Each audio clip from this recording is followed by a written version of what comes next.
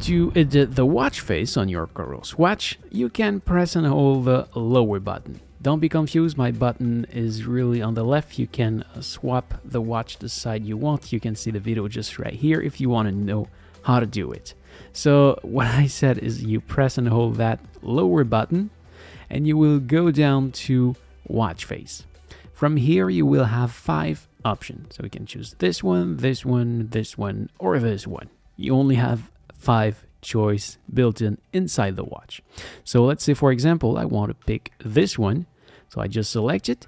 Then I will have the ability to change the theme color. So you select it and then you're done.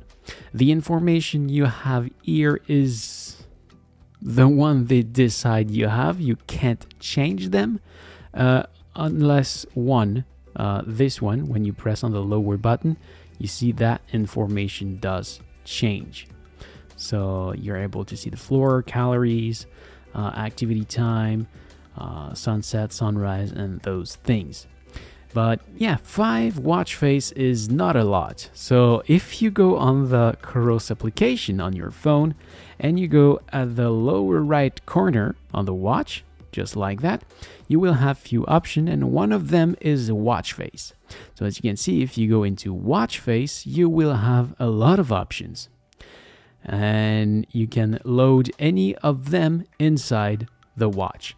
And maybe you have realized that some of them does have a check mark. So you see number does have a check mark, which one, dashboard does have a check mark.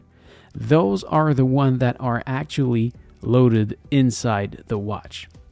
So you see there's circle just right there, and if I come back here, you see watch face, there is 5 page. So this is page 1, 2, 3, 4, and 5. If I come here and I say I want to have topography, so I select topography and I will be able to replace one of those 5. So if I want to set it at the place of phase 4, because I don't like this one, so I'm gonna select phase 4 and gonna say confirm add. So at this moment, when you say confirm, it will start to send that watch face to your watch. So we should see if I quit that, maybe. No, I don't see it. Sometime you will see an update window to the point that the send is done. But when it's done, you see now it does change my watch face.